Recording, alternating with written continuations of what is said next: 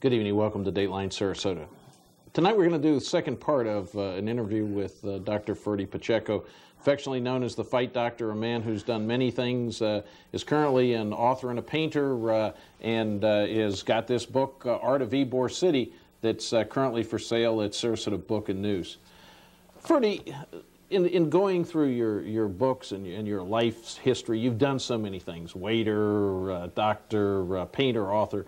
But one of the most interesting things I think you've done that you haven't really talked a lot about was the time you spent as a medical practitioner, not in the rich parts of America, but really one of the toughest places still in this country, and that was the Overtown section of Miami.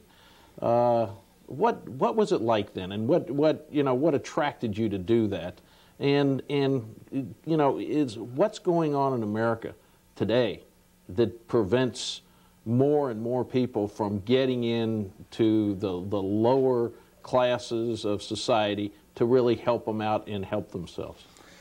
Well, that's a big question. To get into it, you'd have to read the first short story in the Ybor City Chronicles about Sweet Sam, a black delivery man that we had. It was very strange in that he was an Uncle Tom to my mother and father, worked for us, but in the truck he sounded like William Shakespeare. He had a piano and he couldn't play it or wouldn't play it, a grand piano, and he had a wife that couldn't or wouldn't talk.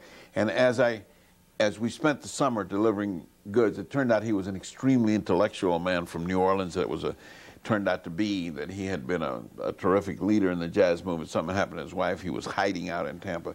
And he taught me a great deal about the English language. He had been taught by Professor McCutcheon about the English language, and he taught me about the South. For example, I bought him a Cuban sandwich. It's a story in the book, and an SB beer, and he told me we couldn't be seen eating together. This is 1940, I guess, 39, 40. We couldn't be seen eating, even though we worked all day long delivering. I was the boss's son, and I was 12 or 10 or something like that, and he was a grown man, always dressed very elegantly. We couldn't be seen. We had to drive to Palmetto Beach, park the truck, open the doors so it faced the water, and sit there and eat. We couldn't be seen eating together. And similarly, my father never knew that he could speak English very well. He said it's very bad for a black man to be seen speaking English. He taught me how to walk with a black man. I had to walk ahead of him. He walked right behind me.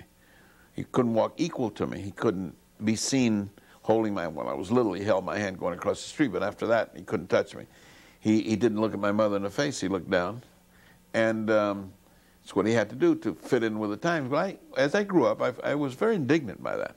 I got very indignant about him because I saw he's such an intelligent man, and he's hiding to protect his wife, and he was doomed to do that for the rest of his time on earth. I mean, he never got to play the piano again. He never got to use his talent. And so the measure of love is what you're willing to give up for it, was his saying. And that saying applied to him. Well, as I grew up, I really felt he was one thing, but everything that I read about, I was a big student of the Civil War. I mean, I read a lot about the Civil War, and I'm imbued with this patriotism that there was at my house about America. And I realized, although I was a Southerner, and all of my heroes were Southerners, Jeb Stuart, Robert E. Lee, Stonewall Jackson, brilliant military commanders, but I always knew that it was a good thing we lost that war. I mean, hey, and you can root about it just so far, but it's a dang good thing we lost it because there was slavery in the bargain. That was wrong. And as I went to the University of Florida, and I went to Tennessee and Alabama, and I went all over the South, I found this tremendous discrimination, which I thought was so unfair. I mean, there were waiting rooms. I have one of the paintings that I have, I don't think I'll ever sell out of this book, is called Segregation in the Trolley, where I come in, and I was around about 14, and I wanted to sit in the back of the trolley where it said "for coloreds only," and there was a guy sitting there with a full uniform on with medals and crutches and wound stripes. He'd just been in the European theater, whether it was Africa or Normandy, I can't remember which, but anyway, he was wounded. He was sitting in the back. He couldn't sit in the front. And when I went to sit back on, the guy stopped the streetcar. I said, "What do you think you're doing?" I said, "I'm sitting next to this soldier who came back from fighting." He said, "Either get up front where you belong or get off the streetcar." And the soldier looked at me like saying, "Listen, I had all the trouble I need. I really don't need you to get me into more trouble. Go sit in the front. Thank you for the gesture. Just go sit in the front. Don't bother me." And, then I went to medical school. I went to Jackson Memorial Hospital. It was a huge workload of black people that we took care of. And my father had died, and he had always told me that God gave you this brain so that you could be a doctor and so that you could help poor people who weren't as smart as you were. That some people are born smart and some people aren't as smart. So the smarts should take care of the ones that aren't as smart or economically privileged or so forth.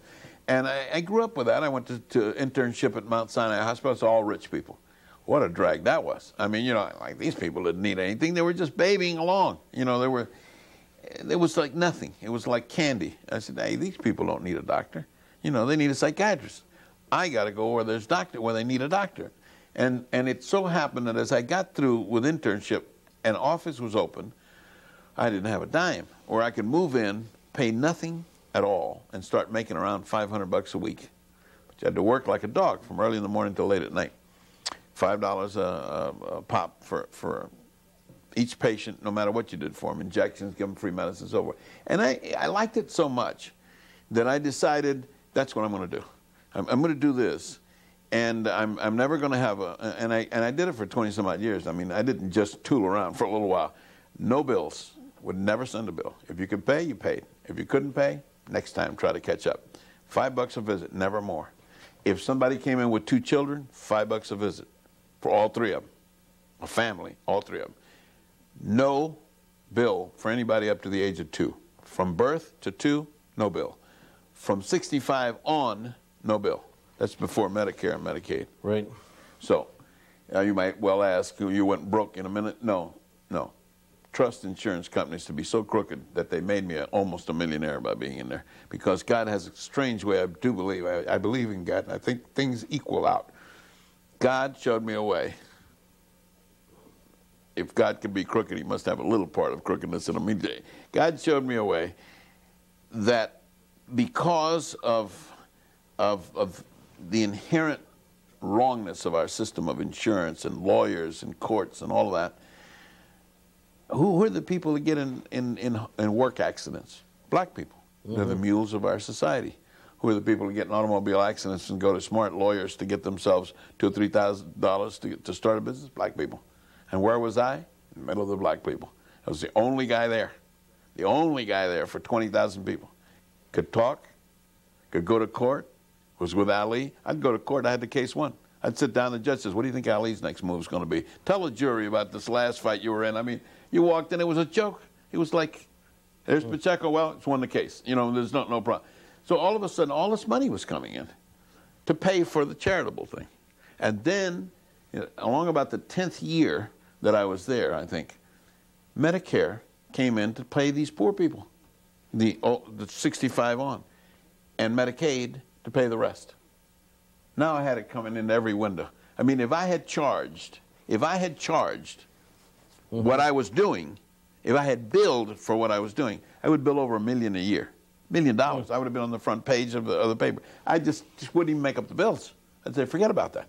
I mean, and it brought about a disintegration of the system because these 65-year-old people, sons of slaves, illiterates, scared to death of white people, couldn't go to Jackson Memorial House, couldn't get there. If they got there, they would be seen by 3rd and 4th year students, scared to death of anybody white. Didn't understand what people were saying because they're speaking to them in English they didn't understand. Half of them were foreign students, they couldn't understand it. Didn't understand how to take their medicine. What did they have at my office? You could walk there from any place in the ghetto. You talked with somebody who talked your dialect, because I talk like a black man with a patient. Some said, well, that's very condescending or patronizing. I said, no, that's what you got to do to communicate with a patient. If I have to sound black, if I have to say, take 2 aspirins behind Coke, behind Coke is not the right way to say it, but they understand what I'm saying. If you have to say cascade instead of vomit, that's what you got to say. You got to speak to the patient in his language. Similarly, in the Cuban place, I spoke like a Cuban. So therefore, what happened was a total involvement in trying to make the system work. During that period, I tried to get black people into medical school. Hard to do. Black people into law school. Politic like crazy to get people in the political system to run for different offices. We got a school superintendent in. You know, it was like everything was happening. and this, now we're talking about the revolution, the 60s and the 70s. Right. Bombs were flying, bullets were flying. Martin Luther King was around my office all the time. Malcolm X was a good friend of Ali's, got killed because he tried to recruit Ali. That happened right in front of me, around me, and so forth.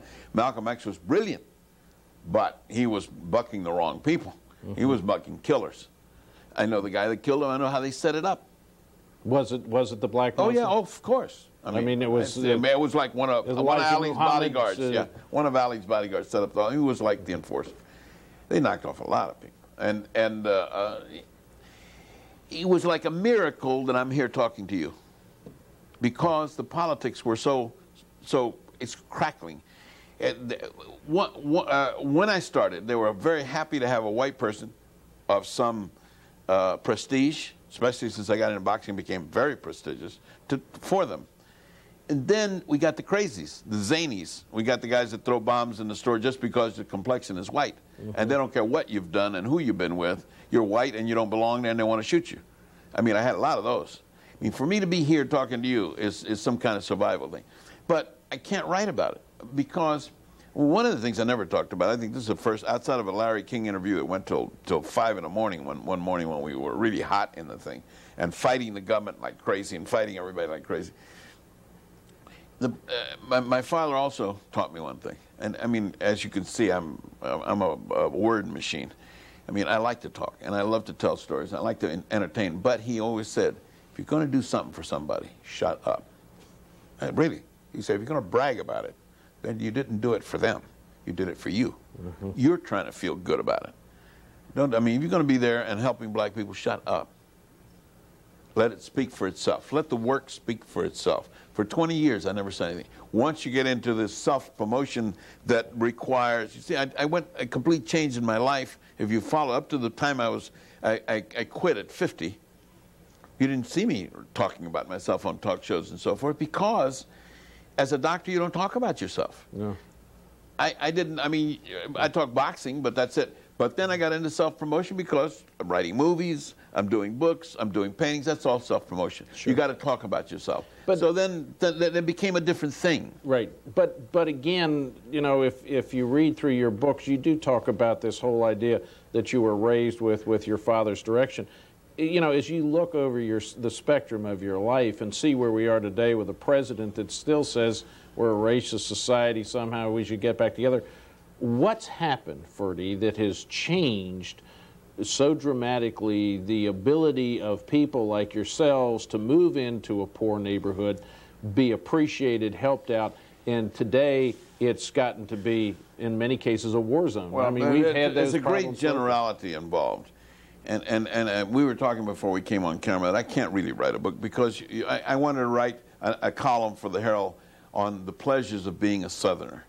You can't write that anymore. I could many years ago. You can't write it now. I just wanted to write about the simple pleasures of being a University of Florida Gator and getting up and singing Dixie at every touchdown. I didn't do that as a racist. I didn't have any idea that was racist connotation. Dixie was Abraham Lincoln's favorite song. I mean, it was just a joyful, happy thing. The rebel yell was a rebel yell. Everybody knew the Civil War history. I had no idea of anti-black in any of that. And yet now it's become anathema. And now they're even trying to remove Robert E. Lee's name from it. They've gone too far over the other way. I'm going to say a generalization which probably will get me in trouble again, which is nothing new. But if you really, I mean, I've studied immigration, immigrants, us, the Italians, the Irish, the Vietnamese. We all have one thing in common and one tremendous advantage over blacks. Everybody says, how come a Vietnamese guy gets here? 25 years later, he owns a block of Harlem, and he owns the corner drugstore because he sits there and he brings his family. Everybody works 15 hours a day. They don't spend any money. They're spending and they're buying and they're buying and they're... colored people have been here for 200 or 300 years. Blacks, we can now say. Well, why haven't they owned anything? Why can't they do anything? Why do they? And again, this generalization, and please, if you're watching and don't write to me, just think about it. Think of the way I say it. The difficulty the blacks have and will always have is that we, the rest of the United States, are different from them for only one way, the color of their skin. That's the only way we're different. But it's such a big difference that we can't seem to overcome this natural reluctance to accept them as equals. They can't seem to overcome the fact that they're black, so that they now have polarized themselves in the other way. Black is best, black is beautiful, and sought a separatism from us. The black Muslim nation of Islam wants to be separate. These people want to be separate. Well, no, no, no, no, no. What we wanted to do was a melting pot. All of us melt together, but it's oil and water. They don't mix because of the color of the skin.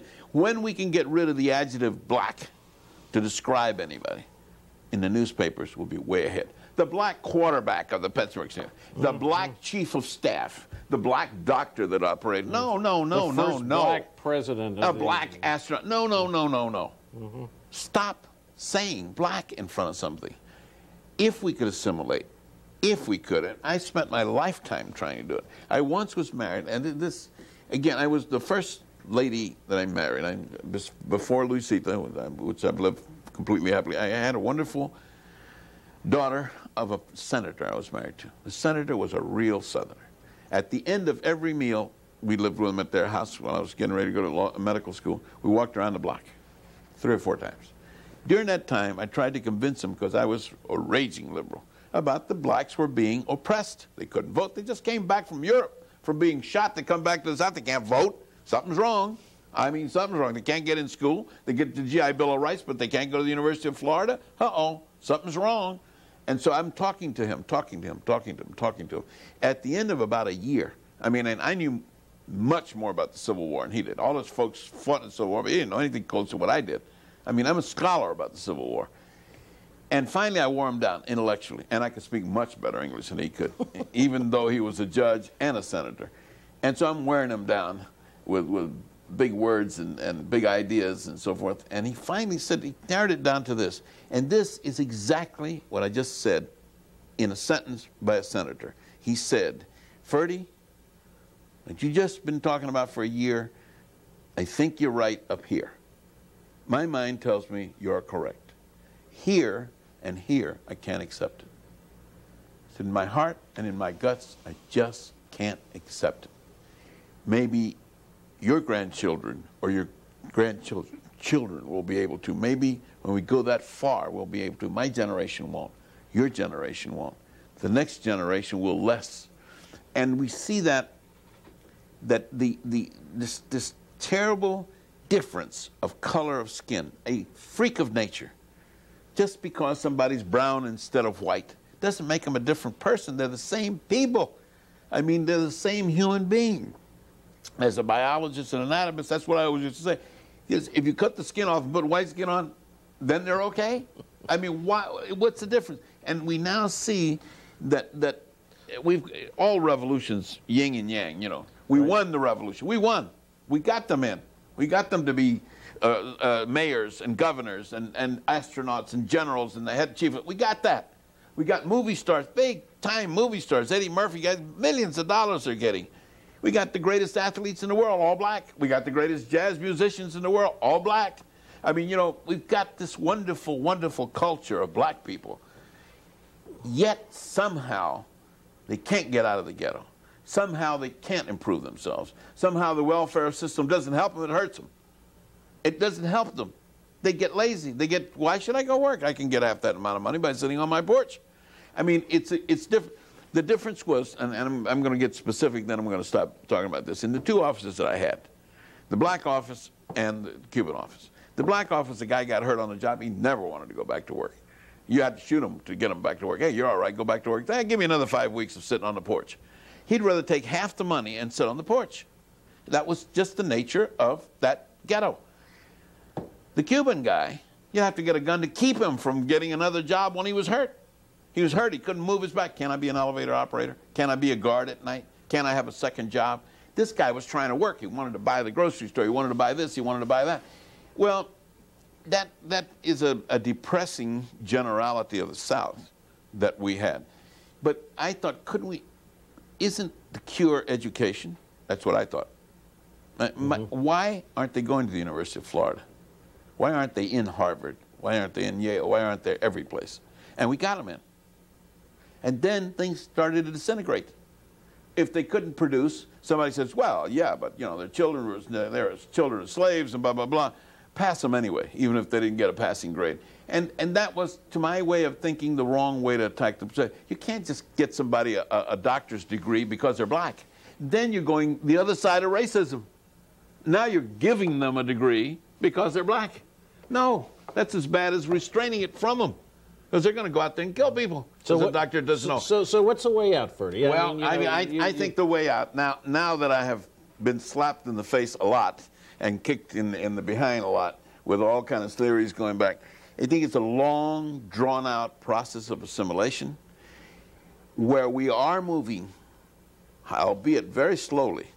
There are no cures. You don't wave a wand and say, everybody in the South think that black people are equal to whites. Okay.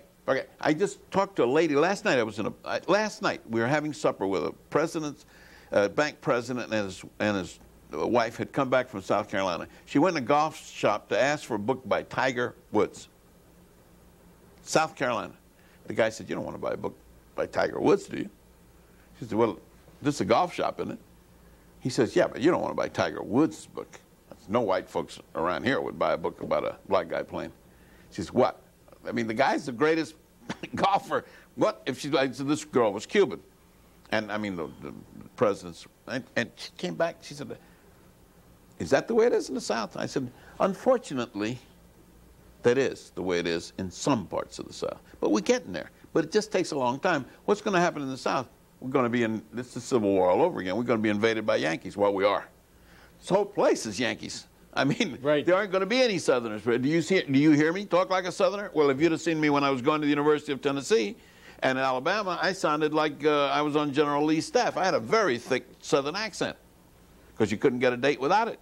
You know, that was a different. that was a whole different motivation. No, there is no easy answer, and the answer lies in patience and the passage of time. These things that we try, busing, passing people just because they're black, are all phases of a revolution, that yin and yang. Mm-hmm. Some things work, some things don't. Just because they're passed as law doesn't mean it works. It means you got to go try it. And if it doesn't, pull back and let's try again some other way. I honestly believe that sports, it may sound fatuous, I always thought sports were like a joke. I mean, I'm a doctor. I'm right. About serious things. Sports was a playground. Sports are what kids do. But I see different now. Through Ali, I see it through Ali's eyes. Sports makes a difference. Because before there was Ali, way before there was Ali, there was Joe Louis. And there was Jackie Robinson. And those people made themselves non-blacks. They made themselves white. They didn't, but that's not sounds right. They made it, they were colorless. White people didn't consider them a black. Joe Louis, in the height of the biggest, worst racism we ever known in the 30s, could walk in any place and sit down. He wouldn't, because he was a very sensitive and dignified man. He didn't go any place he wasn't wanted. You think there's any place that Ali couldn't have walked into in the United States? Any place? Mm-hmm. When Ali was Ali, he could have walked anywhere he wanted to. And the same thing goes today. Sports transcends that. And so the more we see it, a black quarterback played for the Redskins and won the Super Bowl. But the sports, Tiger Woods that we're just talking about right now, makes people forget color. If we could just do that for the rest of the United States, if you could just forget color for a bus driver, forget color for a guy that cleans your yard, forget color for the doctor. I mean, one of the best orthopedists in Miami was a black guy, Dr. Bacon. He was one of the best for knees. He operated on my wife's knee. He was the best knee surgeon. I'd say, Dr. Bacon. He said, I'm going to send my wife. I'd always have to say, hold it. I want you to understand one thing. He's the finest orthopedic surgeon, and he's black. If you got any problem with him being black, don't go. Because this guy doesn't play that game. He's a doctor, 100%, and you're the patient. Black, white, or Chinese doesn't make any difference to him. If it makes a difference to you, don't go. Because you'll be unhappy with him. So, it became, again, it ends this way. The United States has to, slow but sure, accept the fact that we are all equal and we're all Americans. When that happens, and you quit, and they quit they as well as we quit being they and we all become together, this momentary lapse we went through for the last 10 years where blacks wanted separate identification. Cubans want separate identifications. Italians want separate. Now the new, because we're getting really silly with words, we now can no longer say we're the melting pot. We now say we're the salad. That's it. See, the salad is, you put a tomato in a salad, it's still a tomato. You put lettuce in a salad, it's still a lettuce. You put an asparagus. So all these nationalities become America, but they're still separate and individuals. No. We're a melting pot. We're a puree. We all go in there, we came out, Dr. Pacheco, from Spanish parents and an American through and through. When you look at the centers of America that receive people, and Ybor City certainly was one, South Boston with the Irish. Chinatown. Chinatown. Those, for the most part, and there are not that many left anymore, Ferdie, of those places, but we still have the black ghettos, it seems, more than we do. And I think that's an interesting observation, is that maybe, in fact, as you say, because of the difference in the color of skin, that it is going to take longer. I mean, there was a feeling of oppression, obviously, for so many years, and that's going to take generational change, which hopefully is going now with the younger generation. You know, there are people like me who got disillusioned. My office got burned down to the ground. There's nothing left of my office. That's how I got out of medicine. I mean, they burned it down to the ground with the McDuffie riots. Now, here's the interesting part, and the disillusioning part for a liberal like me, beaten down pretty good, by the way. When my place was burned down, I offered, the property it was on was worth $50,000. I called the governor of Florida, the mayor, because it was a question of the Cubans irritating the blacks, the McDuffie riots, Muhammad Ali, the black Muslim Ed Herbert, and Don King. I said, any one of you put up a clinic, the most you could spend is $100,000, because it's a basic clinic. This is not, it's an emergency room. This is not a hospital. It's a clinic for emergency. I have 20,000 people out here who need their prescriptions renewed, who are on regular medications, who need things. You call it anything you want to. I'll work in it a year, provided that the staff is black. A black doctor, I already had black nurses. I'll work in it a year till everybody gets in there free. I won't charge anybody, and I'll donate the land. And let me tell you, I got thoroughly ignored by everybody, but guess who? Don King. And before you start thinking good about Don King, which is all right to think because he was going to give me $100,000, coincidentally, I also happened to be the head of NBC by that time, making the fights, in other words, buying the fights from Don King. So the $100,000 carried some big strings with it. And to the everlasting credit of the NBC president, Watson, Arthur Watson, God rest his soul, he's dead now, I went to him and I said, Arthur, I got this problem. I got 20,000 black people who need doctors and so forth. Nobody's going to be down there. I can't be down there anymore. If King builds this thing for me, then the people will be saved. But the perception with the wise guy press of New York and television sources that I'm buying out, I'm selling out to Don King, and all of a sudden you'll see Don King fights on NBC, which there weren't any. And the problem is that that's the way it's going to be perceived. If I don't do it, it's because I'm trying to protect my bribe. The thing. If I do it, it's because there's no way to win. And he said, Ferdie, we've had you investigated every way against the middle before we ever hired you. You have nothing wrong with you. You're absolute nothing. You've done everything in boxing free. You have no strings on your back. If you feel like that will save those people, go ahead and do it. We know you're not going to do anything with Don King different. Take the money, build the thing, and let them have their own place. And I decided at that point I'd had enough because, and here's the point that I started to make with that story. Guess what the stumbling block was? Couldn't find a black doctor that wanted to come in the ghetto to practice. Why? Because they said they worked very hard to get out of the ghetto. Why would they want to go back into the ghetto? And that So you never got the $100,000 from King? No, that's where I signed off. I said, goodbye. That's enough of that. I'm not going to go in the dopey world of writing books, painting pictures, and living a very happy life, doing long interviews in Sarasota. We're going to get back to your book in a minute. Just one question, Don King. I mean, Good guy, bad guy, you know what? Complicated guy. He doesn't do anything they don't let him do. Who's that? The boxing regulation, the IRS, the United States government, they've been after this guy.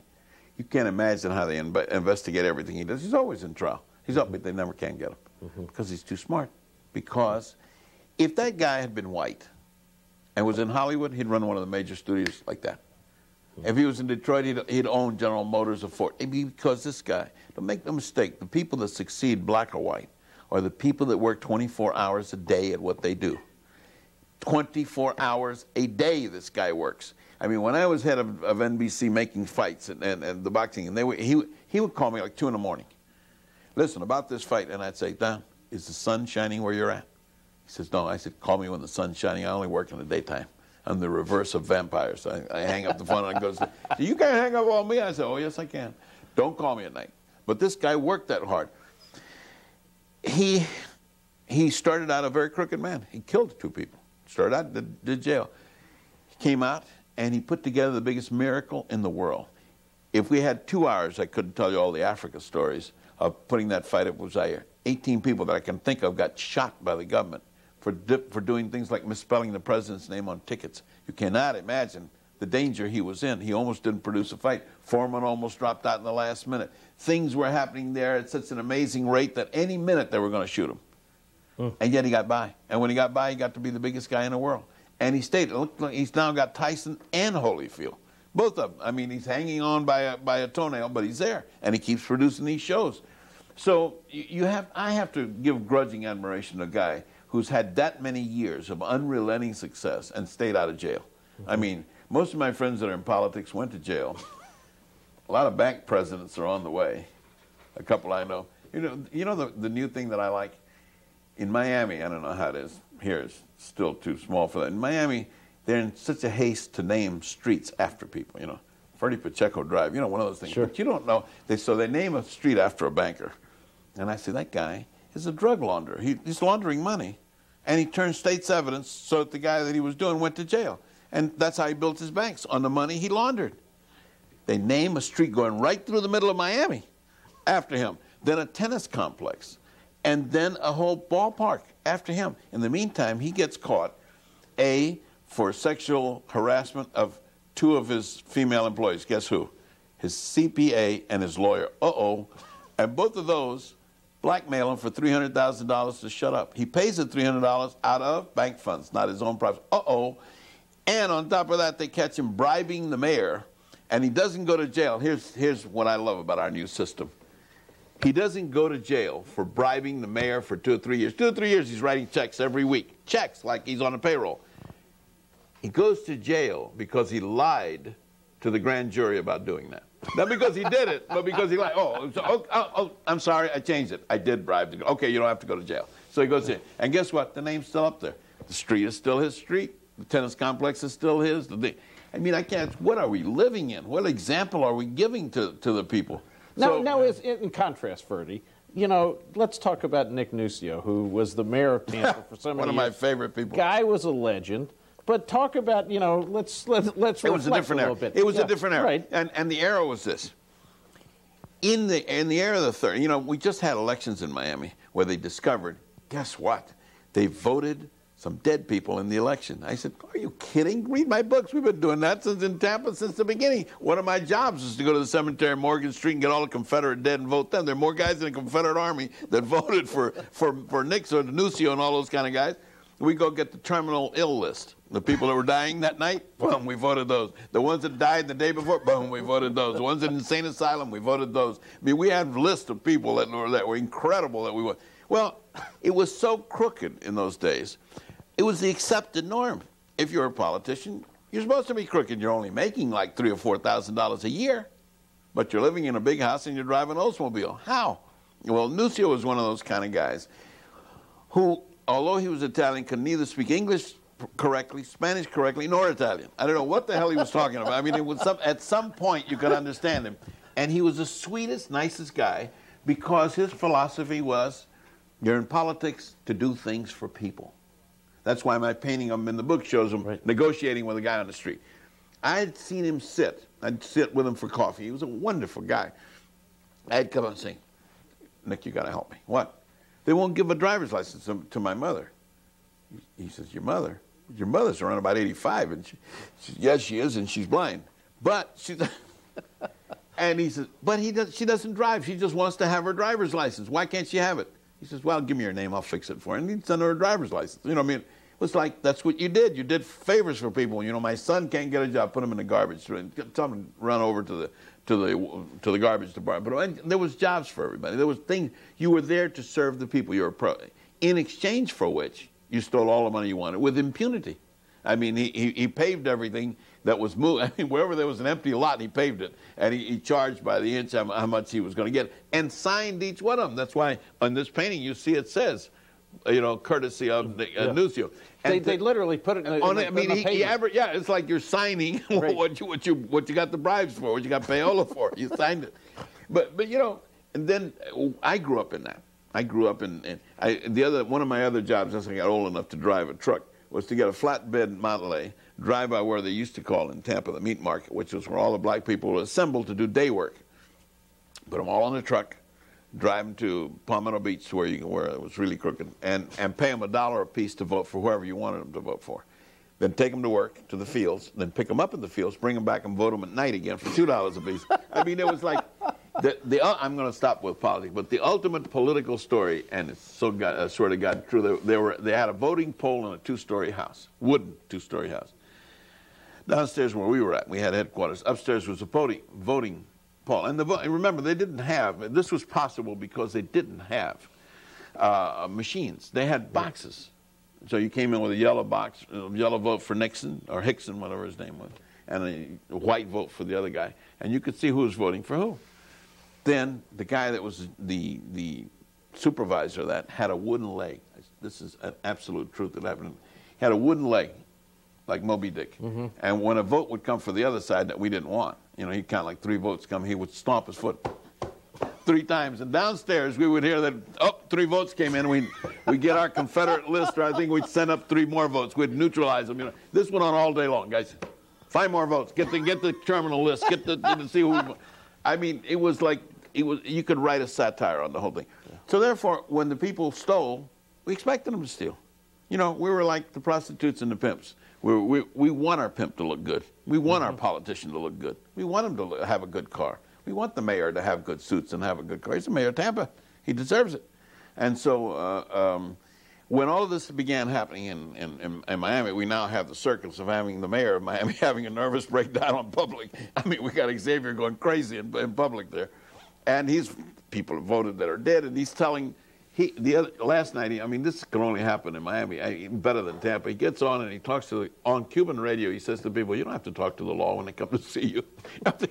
Here's the mayor telling people not to talk to the law. I said, oh my God, Xavier is gone. And so anyway, Tampa was a fun city. It was the height of the immigrant experience. I call it a utopia because we lived so happily, because we were taken care of from cradle to grave. From the moment you were born in a clinic, free. All the way, all medicine, operations, drugs, x-rays, free. You died, you went to their cemetery, and your society's cemetery, Centro Español, Centro Asturiano, and got buried. And in the interim, you led a very carefree and happy life. There were work, there were strikes, there were things, there were problems, there was a depression. But, you know, when did Ybor City, though, Ferdie? You know, you go up there now, and it's a fun place to visit, but the characters all changed. I mean, because you've got sort of this modern-day neo shopping mall. The only thing that's left is it's a Disneyland. It's an amusement park. What it was, a place like that exists while the need and the reason for it to exist, which was the cigar industry. We were supposed to produce 600 million cigars. It was the heartbeat of Tampa. When they got a cold, Tampa got pneumonia. You know what I mean? It was like they needed us. We didn't need them. We didn't need the American at all for anything. They needed us. We were the industry. We were everything. So this throbbing community of immigrant workers then came into a complete stumbling block. A, the electors were gone. B, they learned how to make cigars with machines without the handmade cigar. Mm-hmm. Cigarettes came in during the war, cigars went out. It wasn't fashionable to smoke a cigar and be spitting all the time. Cigarettes looked great. You saw it in the movies. Every movie star smoked a cigarette. You never saw a guy smoking a cigar, unless he was a gangster or somebody bad smoking a cigar. Women began smoking cigarettes. During the war, it was permitted. Before the war, you wouldn't see a woman smoking a cigarette in the street, not unless she was a prostitute. But now, everybody smokes cigarettes. The cigar workers were now in their 60s, and they all died of emphysema from smoking continuously or lung cancer. They died early. We, the offspring, went off to the Second World War, came back, GI Bill of Rights, hurriedly got an education, got the hell out of Ybor, and went over to live in Davis Island. I mean, as soon as we could get out of there, we got out of there. Like the blacks got out of the ghetto. It reminded me of the same thing when they told me that. And so what we had was an empty vacuum. The old people died, nobody could move in. Who moved in? The indigent, which were blacks in this case, but they moved into Ybor City because the houses were empty, would rent for nothing. And it became a shambles, and the government came in with urban renewal, some mistaken dippy notion that they would wreck everything and rebuild. They wrecked, and they didn't rebuild anything. It looked like Vietnam through half there. I mean, it was like they just wrecked the whole of Ybor City, never rebuilt it. What did they leave? They left the main street and all the good buildings. And so therefore, what I'm saying now is what we're trying to do now, which is to rebuild Ybor City. It's not to rebuild what we had. That's gone.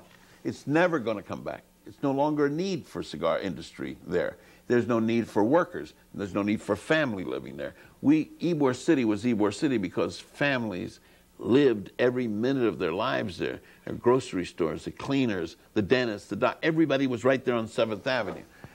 You don't have a family or anything, you don't need doctors, dentists, CPAs, cleaning, cleaning establishments, hat manufacturers. You don't need that. What you'd only need is what they have now. Disneyland. I mean, a bunch of rides. I mean, they got a bunch of freaks riding motorcycles there every once in a while.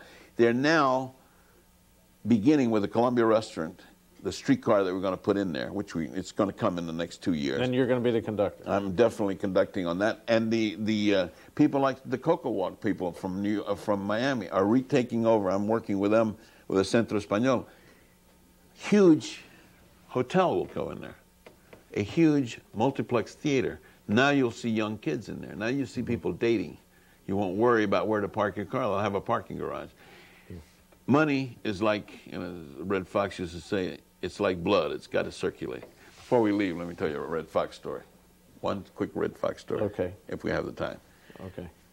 Ali is going to box an exhibition for Bingham, which in itself is incredibly funny. Bingham is a guy that stutters so badly he can hardly talk. He's running for Congress. I mean, they called me to come from Miami to work. I said, if Bingham is running, and so long, if he gets elected, I want to be there when he makes his first speech, because it's got to take like a week for him to get through the first. This guy stutters. So the idea that Bingham's running for Congress is so appealing and funny to me. I decide I got to be there. This is part of the Ali circus. So I go and I take a guy named Shelley Saltman with me. Shelley Saltman is the president of 20th Century Fox Sports.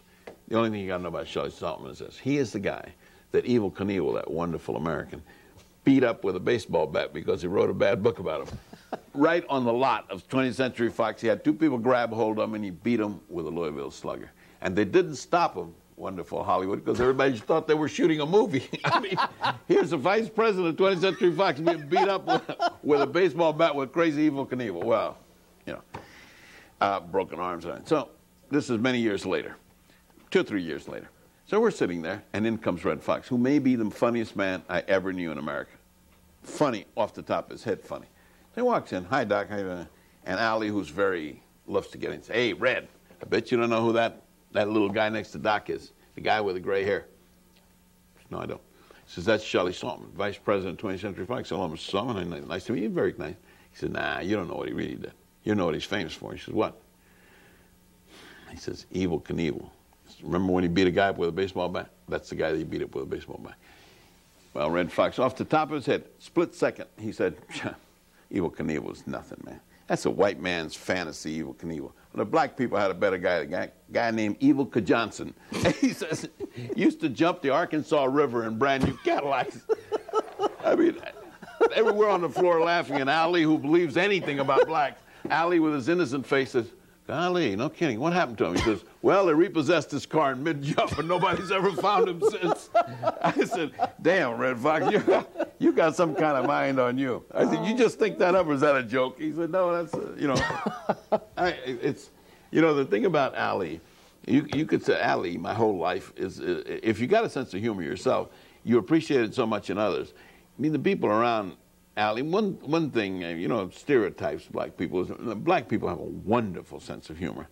Unfortunately, I decry the people I see on television now in those comedy hours because they have become so shrill and they talk about nothing but sex. The black humor that I was associated with in the ghetto when I was there, they were so funny with themselves. You know, it was such a sense of fun, a sense of looking at life in a funny way. If they could have just written it that way, if they could just do it that way. And people like Red, who was extremely dirty when he wanted to be, but he had such a good, funny way of looking at things.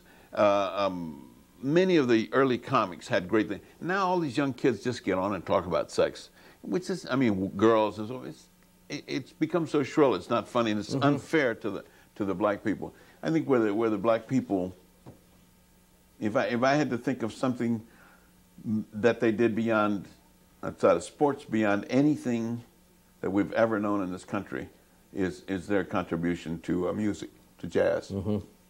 It's a black thing. The blues started it, and it went on to swing, and it went on to bop, and it went on to progressive, and there's still nobody can play. Nobody can play like black people. I mean, there was every once in a while a white guy like Benny Goodman comes along and masters an instrument and plays with a great deal of force. Harry James played good, but basically, boy, those people, without knowing music, can play more music than's ever written. Right. He plays more.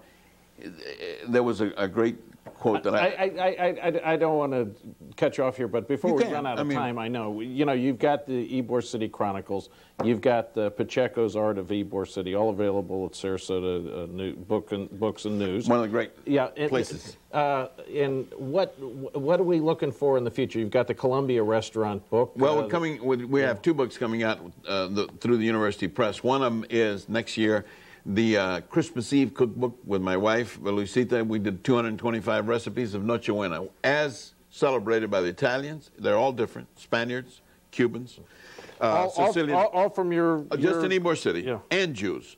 And because my wife has a Mexican heritage, a Mexican book too. I mean, a Mexican recipe in case you want to eat your brains out. You can eat that on your Christmas Eve and sweat yourself all during and red-faced all during. You can look like Santa Claus.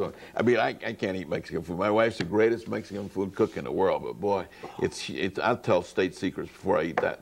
God, I can't eat that. But she can eat it. Anyway, that's going to be illustrated, and I have 25 wonderful Ybor City stories, which there's no point in getting into them. But there, I just went to people like you and I said, whatever happened to you on Christmas Eve? Did you like it or didn't you like it?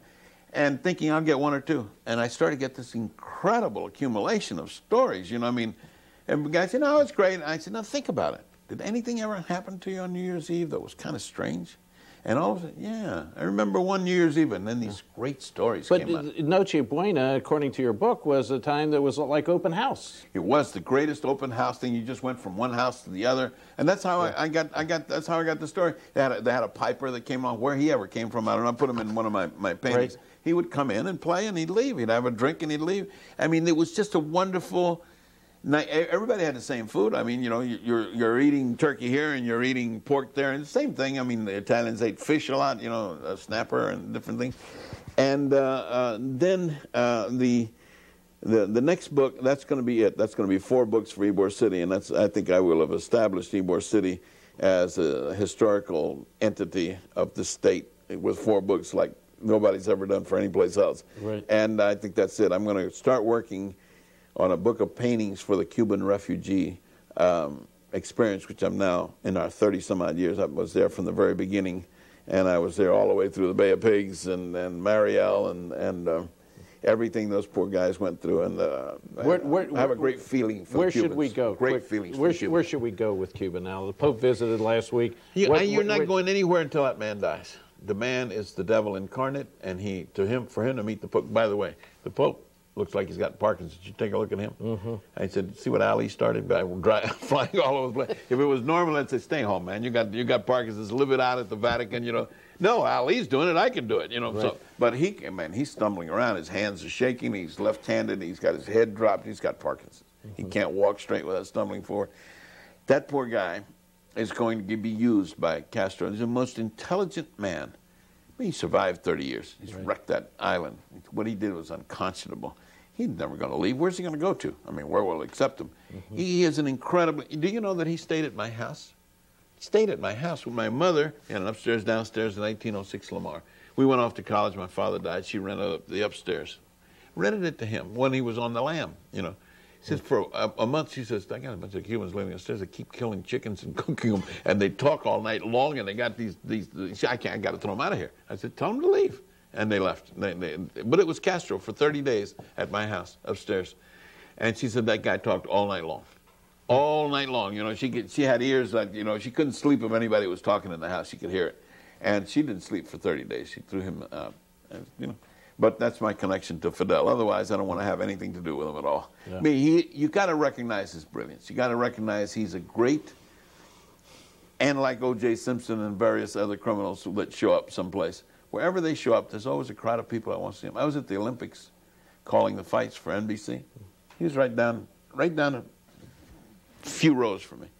Lines of people trying to see that guy. I don't know how they didn't kill him then. I know they went through all this trouble to try to kill him in Havana. Right. In Barcelona, he was walking around with 3 or 4 bodyguards behind him. And I mean, anybody could. I could have taken a shot at the guy. I mean, anybody could have. He went and sat by the King of Spain. Everybody was like in the presence of Ali. He is, you know, he is a big figure, and people love him for one reason alone. We love famous people. That's it. Should we, Ferdie, get into trade agreements with Cuba? Do you think? I don't know. You know, I have stayed away from Cuban politics so much. Because it's so controversial. The two things that this program played in various sections of just what we just did would have got me in an enormous amount of trouble with black leaders. Or we'll still, maybe still, we'll take things I say out of context. Won't see what my overall thought is or my overall record in life with black people is. And we'll narrow in on something. Oh, they're never going to be different because of the color of their skins. They'll narrow in on that. Cubans are the same. You can say anything about it. They're just so polarized about them. They're blinded. They're just like, and so there's no way you can make reasonable statements about what could be done with Cuba. His man is 70-something. I mean, he ain't going to be living to 100. You know, somebody will either get him by then or he's going to kind of step aside. Without him, Cuba falls apart. I mean, without him, his brother's nothing. Nobody's anything there. They need, I mean, I always said, laughingly, but I'm not laughing, I said years ago, they would have beaten Cuba if they just introduced Visa and MasterCard. I mean, you know, once you get the idea, I don't have to pay for that, I just did card, yeah. And then you get the bills, uh-oh, I owe $12,000 to MasterCard, you know. I mean, because what they needed was capitalism to, I mean, because they're still driving around in 1956 Fords, you know what I mean? Come on, it's time to come to this century. Whole people have been grown up and are 30-some-odd years old and don't know that they can eat beans and rice every day if they want to, and there's platinos every day. All they have to do is swim 90 miles to Key West, and they can eat like savages, you know. So it's really what happened there is a great tragedy because Cuba was truly, of all of South America, was the most desirable place to live in because it was the United States in Spanish. It's better than Puerto Rico because they were like, they call them the Jews of the Caribbean in a flattering way. They're such businessmen. They're so industrious. They had the United States. They had our Constitution. They had our White House. They had us reproduced down there. And everybody was living good. Everybody. One president came in, one president went out. It didn't make any difference. Just change crooks and everybody keep on going, you know. Right. And we changed them. Cordell Hull and all those people, Sumner Wells. Your time to get out. It's your time to come in. We put in Castro. Right. We thought he was Abraham Lincoln because he had a beard. It took us a year and some odd to figure out he was a communist. How did that happen? The guy got surrounded by Che Guevara on one side. His brother just graduated from the University of Warsaw, of Moscow, right. and came out of China. And we're saying, nah, but he's not communist. Right. What are those red stars doing all over? I mean, what was the matter with us? So anyway, Cuba is not one of those things. One last story about Cuba. Okay, well, we're almost out of time, and I want to tell people, Ferdie, let's talk about they want your book. Ybor City Chronicles, or Pacheco's Art of Ybor City. It's and the Columbia Cookbook, all of them. Sarasota News and Books on Main Street, the old Charlie's News. The old Charlie's News. It's I bet you don't know what street it's on. Main and what? Palm Avenue.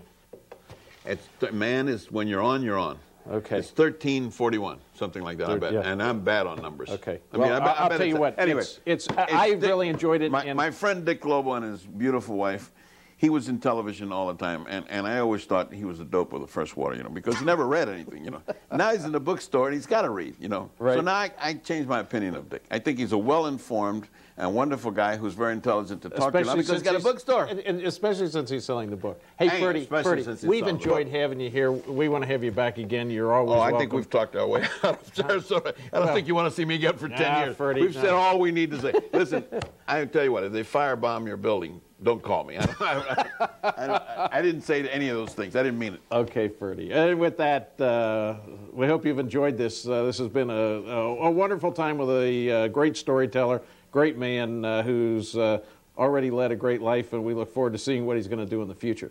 So until next Tuesday night, have a good week, and we'll see you right back here on Dateline Sarasota. Good night.